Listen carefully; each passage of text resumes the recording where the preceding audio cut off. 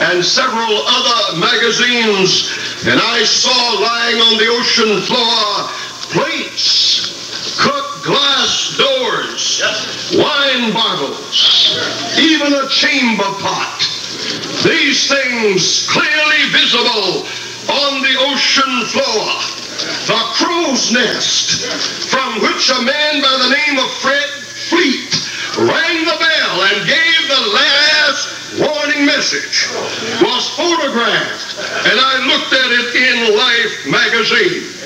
This man was standing there trying to keep watch, and up ahead, a quarter of a mile away, he saw the looming, menacing sight of an iceberg, and he did the best he could to warn the people, but the ship was going too fast, and it was too late to turn aside, and the ship sank. Now it is no more a memorial than a tomb, for National Geographic says scavengers have long since devoured the bodies that were entombed inside of that wreck. A current writer writing about the Titanic says, why this unceasing fascination with this tragedy? Then he answers his own rhetorical question by saying, people are forever interested in the Titanic because that ship represented the zenith of security and safety which man could provide. That ship had the ultimate guarantee that it could not sink, and whoever rode on it was guaranteed to be safe and guaranteed to be alive at the end of the destination. They only had 20 lifeboats. At least that's how many pulled away from the ship, and all of them were not fully loaded. The Titanic, the makers, the crew felt that extra lifeboats were superfluous. Why do we need lifeboats when the whole ship is a lifeboat? It can't sink. From up on the bridge, the captain could control 3 compartments. And if they should have a catastrophe and 3 compartments filled with water, he could push buttons and seal them off. And the Titanic still, they said, could have made her harbor. They considered lifeboats, therefore, purely ornamental, unnecessary. They called their ship unsinkable. There is a woman who is probably still alive. She was 7 years old on that night. Her name, Eva Hart. Her father died aboard the Titanic. She and her mother sat side by side in a lifeboat. And her mother had a premonition that something was going to go wrong. She would not get into bed in her stateroom. She told her daughter, I don't like men saying this ship is unsinkable. This seems to fly in the face of God. Oh, what a journey. The ship's roster read like the Blue Book of New England. Everybody who was anybody had made a trip to Europe in order to be on board. There was going to be one big party all the way from England to New York. The richest passenger aboard was John Jacob Astor. But when tragedy struck, he thought, being who he was, surely they'd let him get in the lifeboat. Ladies and gentlemen, there's a lesson here somewhere that salvation has little to do with money. The old Negro spiritual says if religion were a thing that money could buy, then the rich would live and the poor would die. And when they told him he couldn't get on board, he went over on starboard side and climbed up on a little bridge, and there he began to sulk and contemplate his millions and realized that none of it could help him now. And with an explosion, one of the ship's funnels fell directly upon him. They found his body floating in the ice water, terribly, horribly mangled. That's National Geographic, December 1985. Men and women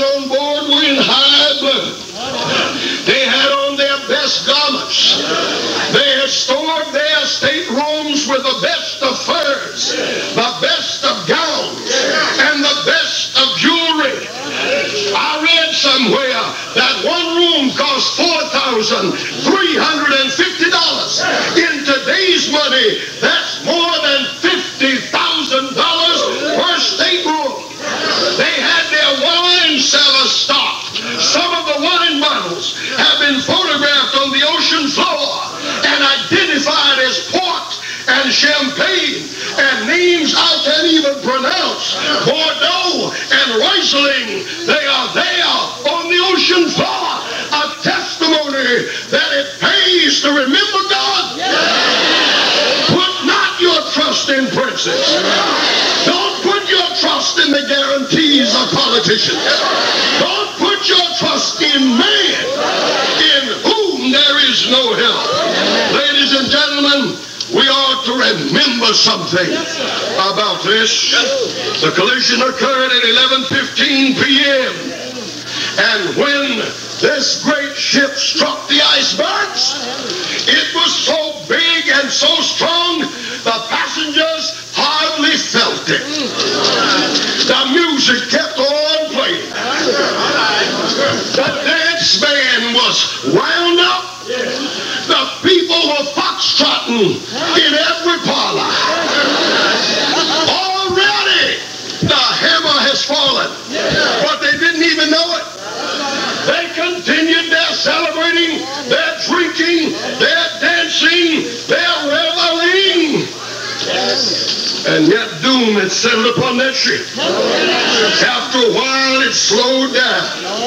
And the people wondered what's happening. And then they stopped those great engines. And instead of hearing the incessant mumbling of these giant machines plowing through the sea, all they could hear was the hissing of steam. Even then few realized that anything had happened. There came a general call. Put on your life belts. Put on your life belts. These people thought somebody was playing a joke. Now it was required to have lifeboat drills, but never at night, especially on a night as peaceful and as beautiful as this one. The starlight reflected off the gently lapping waves. There was no storm. There were no huge breakers fighting against the side of the ship. What in the world is going on? The engineers kept the lights burning. That ship was so big it looked like a city island out there in the middle of the sea. And remember, the sea was calm. The heavens were gracious. Nobody could understand that the end had come for more than 1,500 souls. 2 hours and 40 minutes later, this great unsinkable ship raised herself up with a heave, pointed her bow down into the angry deep, and gently slid beneath the waves. Waves of solid ice water at 28 degrees Fahrenheit. Ladies and gentlemen, those who escaped say that for 2 hours almost, you could hear the moaning and the screaming of the damned and the doomed. And then there came that awesome silence. And men were dead. Amen. But ladies and gentlemen, what is this White Star Complex? This thing which I told the young people last night, Ellen White says, amazes the angels. This complex causes the angels to stand and watch us with incredulity. What is it? It is the tendency on the part of mortal human beings to ignore warnings. It is recorded that the Titanic had been repeatedly warned that an ice field lies in your path. Large floating icebergs are in the very area where you will be sailing. You can make it, but you got to slow down.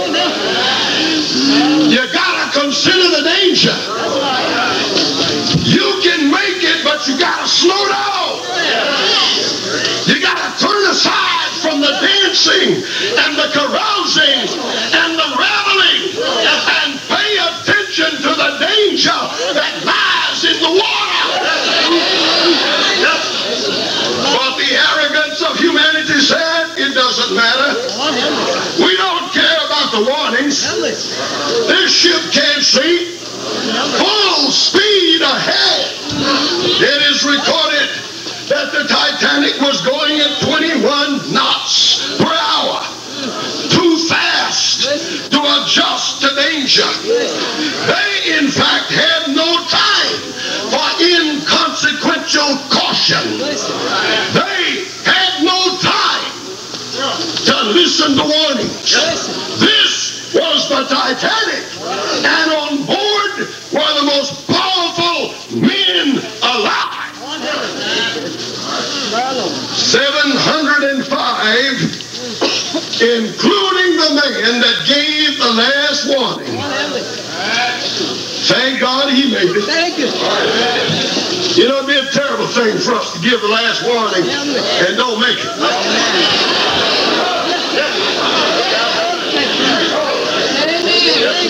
I think about it all the time. Happily last night I saw 3 of my sisters here at camp meeting. A gaggle of nieces and nephews are here. One of my childhood buddies knocked on my motel door. He and I got converted at the same time. We stopped cussing the same week.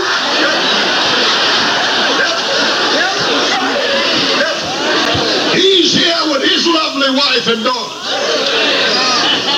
Had the privilege of baptizing my own brother. Oh, the devil had him, but the Lord set him free. I baptized him, and I watched him become deacon, and then head deacon. After that, he became elder, and then first elder. And since he makes a lot more money than us preachers, we preachers, I said to him, now that you're retired, come go with me to do Bible work. And he's been with me all over this country and in various parts of the world. He's a soul winner. I want to tell you all something right now. Even though I brought him by the grace of God into the truth, I don't want him to take my crowd. Don't get his own.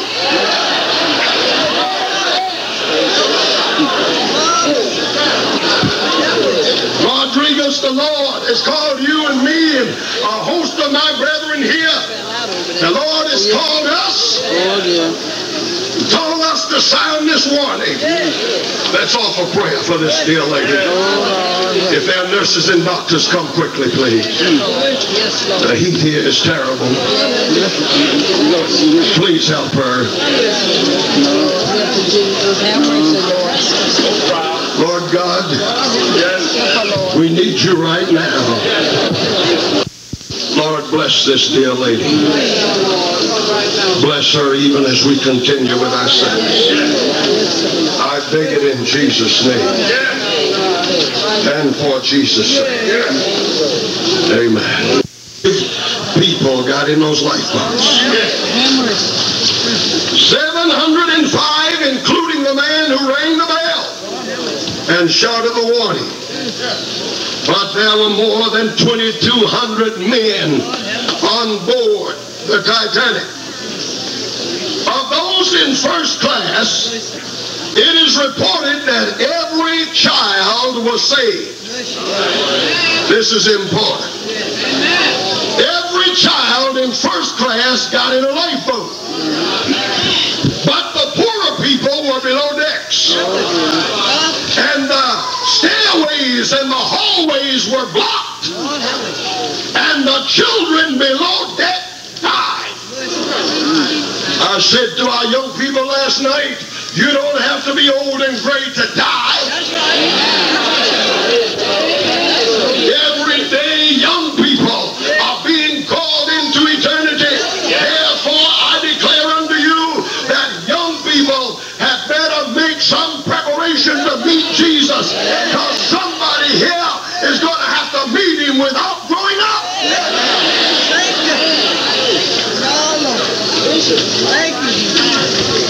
One writer said this: the sinking of the Titanic was the beginning of the age of insecurity. Are you listening? The sinking of the Titanic was the beginning of the age of insecurity. Men had believed that man could provide something absolutely, positively unsinkable. But when it sank on its very first voyage, there rumbled in the hearts of men and women all across this world an understanding that man at his best cannot provide a guarantee. Man at his best cannot give us hope. Man at his best cannot offer salvation. And yet when the warnings come, we tend to feel we don't need to listen to the warning. God is warning us every day and every night and all through the day. When we see catastrophe by land and sea and air, God is warning us. On our dollar bills and on every coin in our pockets it says, in God we trust. But for most people, the money on which that is written is their God. Amen. Not long ago, there came a news flash out of Bogota, Colombia, South America. A mountain had erupted. After scores and scores of years, this mountain exploded in a volcano. There was a sleepy little village on the slopes of that mountain named Mario. That village virtually disappeared. Billions of tons of ice and snow and hot lava mixed together and became a cauldron of devastation sweeping down the side of that mountain. But I read in an account that there were 2 mountain rivers up there. And when the landslide reached the rivers, it was temporarily arrested. And the people of America, who were fearing for their lives, looked up and saw that the landslide had stopped at the river. So they went on to bed and fell asleep. And while they were sleeping, the bounds of the rivers gave way, and down the side of the mountain came an invincible landslide of dark, sulfur-stinking, paste-like ooze. A sucking mud descended and carrying thousands and thousands of tons of rocks and trees, it swept away the entire city of America. Some of those people are buried forever. Who was not moved by the picture of a little 12-year-old girl buried in the sucking mud up to her neck? For 60 hours they tried to get her out, but could not. Finally, after 60 hours, that little girl said, "Tell my mother I love her. Tell my father I love him." And then her little heart ruptured in her breast, and she died of a heart attack. How terrible! But listen to this. CBS News said that seismologists had warned Colombia week in and week out that this tragedy was about to occur, but nobody did anything about it. 25,000 men, women, and children died, and the white city of America became the Pompeii The next day, the General Conference issued a bulletin. It said the church, our church, in Amerio had 140 members. But every Sabbath, there were many visitors and scores of little children. When the devastation had done its work and the heads were counted, there were 35 Seventh-day Adventists left. A warning! A warning! But nobody listened. Nobody did anything about it. In the days of Noah, there went out a warning. For 120 years, Noah preached. For 120 years, God warned the people. Finally, God called Noah into the ark. He went in and God shut the door. Next day was hot and sunny. Next day was hot and sunny.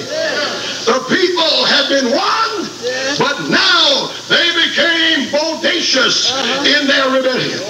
They began to organize picnics down by the side of the ark. They took turns laughing at Noah until the seventh day had passed. Noah was shut up in there with those stinking animals. Noah was shut up in there as the manure pile increased. Noah was shut up in there with a stifling heat. And the people met every day to make fun and mock and belittle Noah and to ignore the warning that God had sent. But on the seventh day, as I told the young people, they looked out on the horizon and they saw something unusual. There was a little dark cloud out there. They'd never seen one before in all of their lives. That little cloud just hung there on the horizon, beckoning. And as that cloud beckoned, other little dark clouds joined it. And then they put their hands together and became an invincible battalion of dark thunderheads.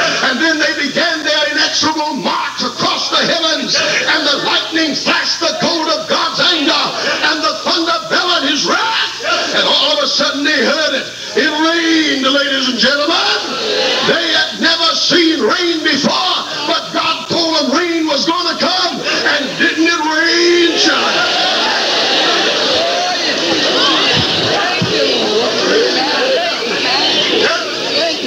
In AD 63, for some strange, enigmatic reason, a man took to the streets of Jerusalem.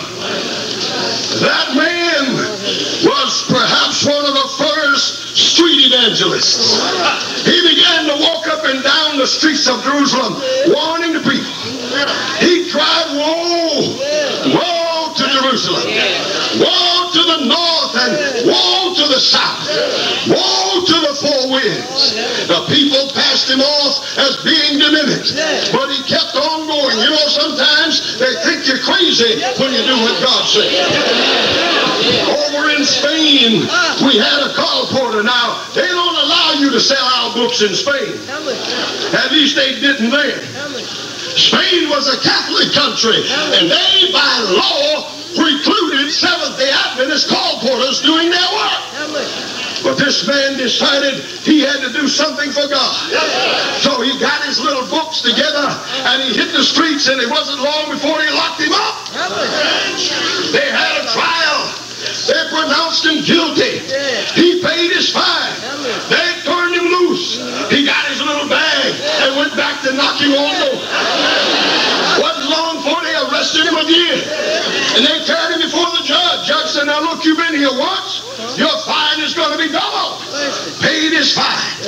They turned him loose. He got his little bag and started knocking on doors.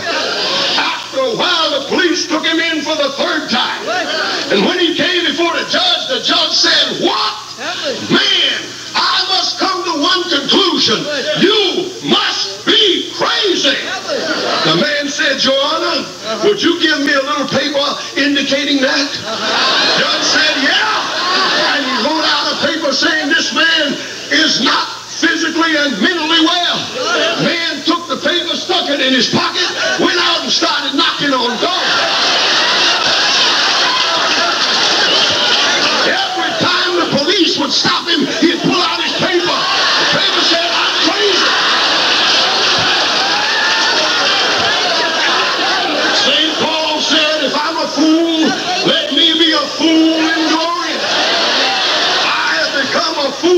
Jesus Christ. When you walk in the ways of the Lord, they think you're crazy.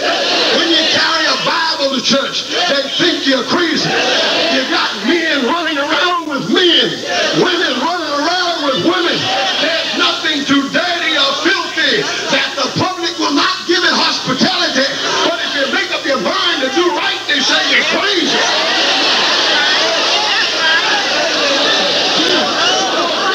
Make up your mind to be true to your own wife. They say, man, you're crazy. They out there running around getting AIDS and syphilis and herpes, and they say I'm crazy.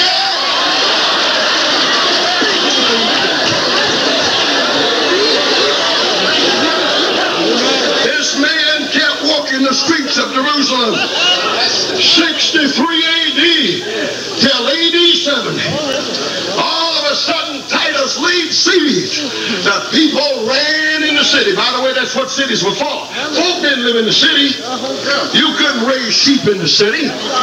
You couldn't raise cattle and olives in the city. Folk lived in the country. But when the watchman on the wall saw some danger, he blew the trumpet. And when the trumpet sounded, it reverberated off the Judean hills. And every farmer in his family heard the trumpet sound. And they took off into the city for security. And when they all got in, they locked the door. And they felt secure behind their wide walls and high gates. But just before that, a great Savior had walked through that city. And he finally called together those few who believed on him. And he said, when you see. Now everybody else is going to be waiting on the trumpet, but when you see. When you see. Everybody else going to be waiting on the popular preachers, but when you see. Everybody else going to be waiting on a message for the temple, from the temple, but when you see.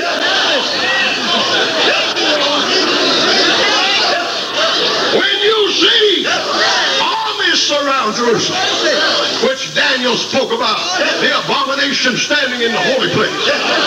When you see it, everybody else running into the city, you go the other way as fast as you can go.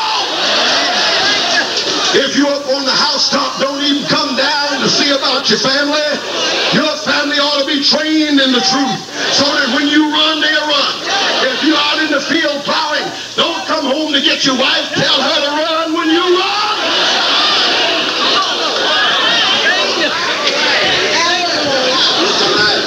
Ran inside the city, but forgot to bring enough food. Rome just surrounded the city and cut off the supply. Full-on starvation began to set in. Men pulled off their sandals and their belts and chewed on them for sustenance. Women roasted their babies on altar fires and sliced their flesh like slicing turkeys. It got hard inside the city. What about those who heard Jesus? We are told that he had said to them, pray that your flight be not in the wintertime, neither on the Sabbath day. And because they prayed and watched, they could see. Did you hear what I said? Thank you. Josephus says the flight came on a Wednesday in October. Wasn't the Sabbath and it wasn't winter. That's right. Everybody who accepted the truth fled to a little town called Pella, 17 miles away, and not one believer died in the siege of Jerusalem under Titus. Thank you, Lord. Thank you, Jesus. Thank you. Amen. Thank you. Sodom and Gomorrah. Lord have mercy. Patriarchs and prophets says that Lot heard the word from the angel and he took off, knocking on doors. Folk laughed at him. That's right. Finally, he went to his children. Lord have mercy. Lord have mercy on that children. Lord have mercy. Elder Palmer's father used to tell me, Charles, don't ever stop praying for your children. Even if you hear they're on drugs, don't stop praying. If one of them winds up in jail, don't stop praying. Have you ever heard about intercessory prayer? Many people complain and cry about their husbands and their children and don't spend 5 minutes a week praying for them. Lot had a burden he was vexed at the filthy conversation of the wicked. What do you mean vexed? It's a stronger word than being just disgusted. When you look it up in the original language, it says he was excruciated when he saw the filth going on. He didn't want to watch it on television. He didn't want to watch it on Dallas and Love of Life and General Hospital and All My Children and The Restless One and what's that other one?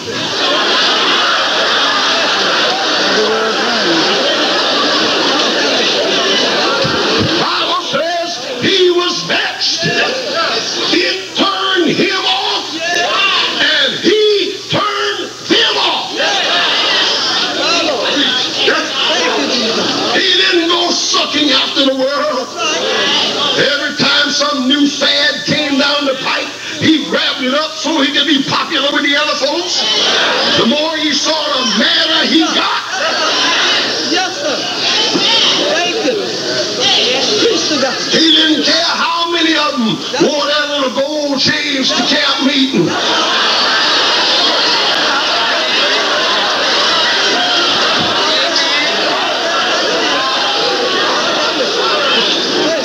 He didn't care how they rationalized it.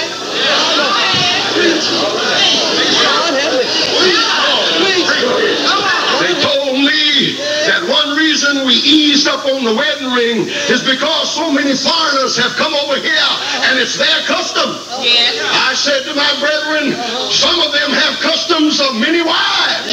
We don't follow that.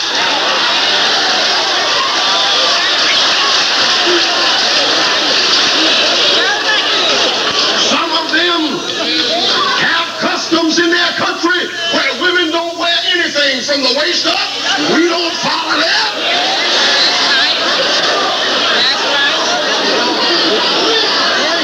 When I go to their country, I don't condemn them. When they come to mine, they ought to line up.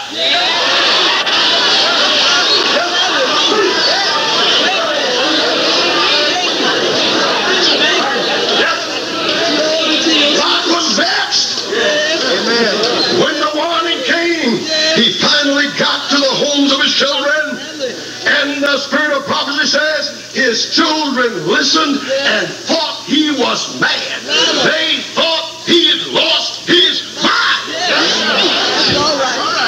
That's all right. You know, Lord help me. the church is going to have to learn that spiritual things are spiritually discerned.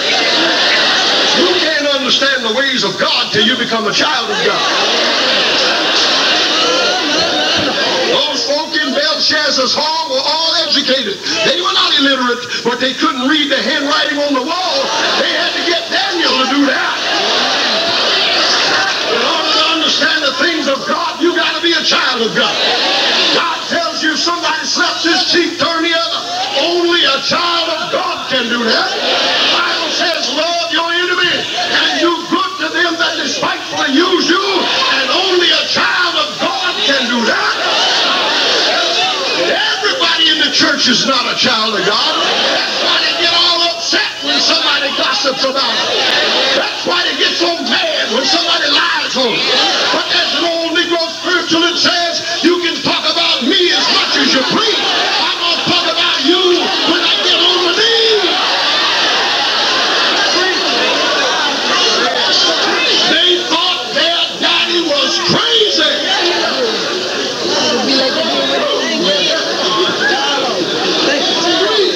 Harry Truman fed his chickens on the side of Mount St. Helens.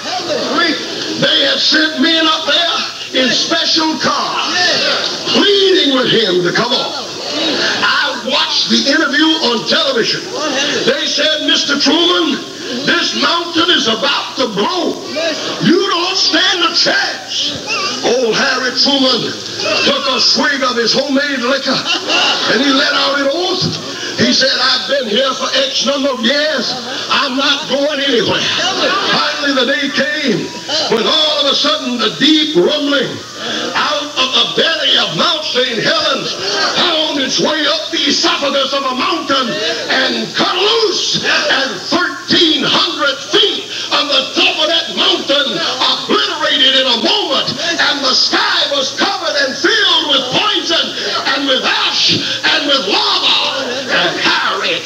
has been seen no more. Some fool wrote a song about him, talking about a hero. A man that won't listen to a warning is not a hero. He's a fool.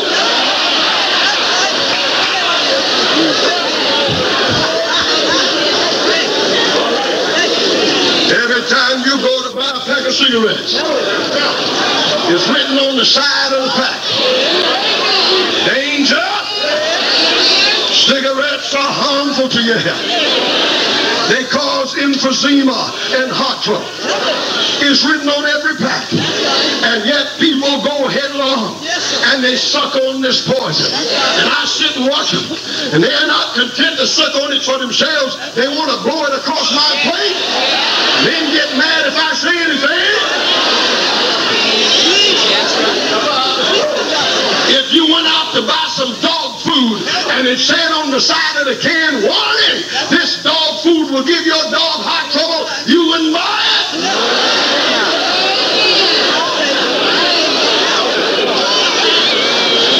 No wonder the angels are amazed. Warning after warning after warning after warning after warning after warning.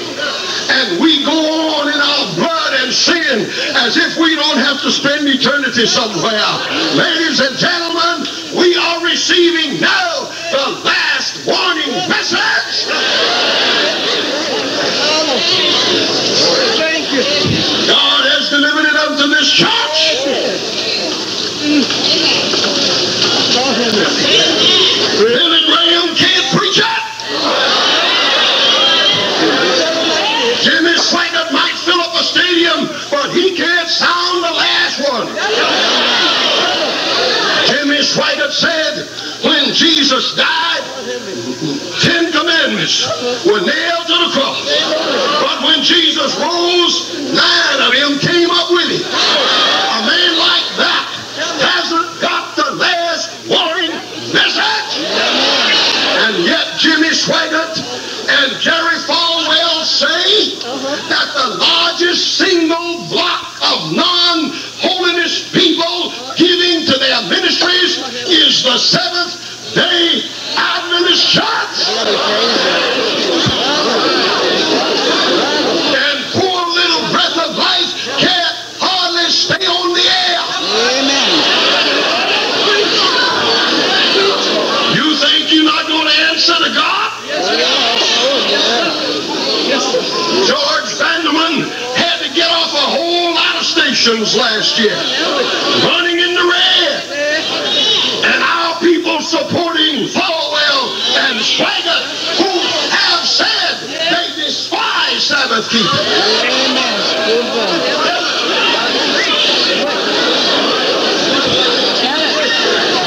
This is that White Star Syndrome. This is that Titanic complex. That God will send warning, but men won't listen. Get mad when we preach it.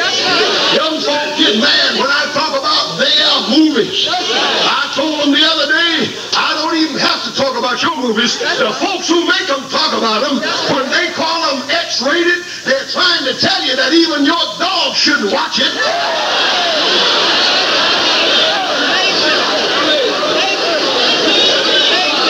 No need getting mad at me. Didn't you hear the scripture? God said, man, I've made you a warning. If you don't, I made you a watchman. If you don't warn the people and they die. I'm going to ask that you join in with me in giving our leader of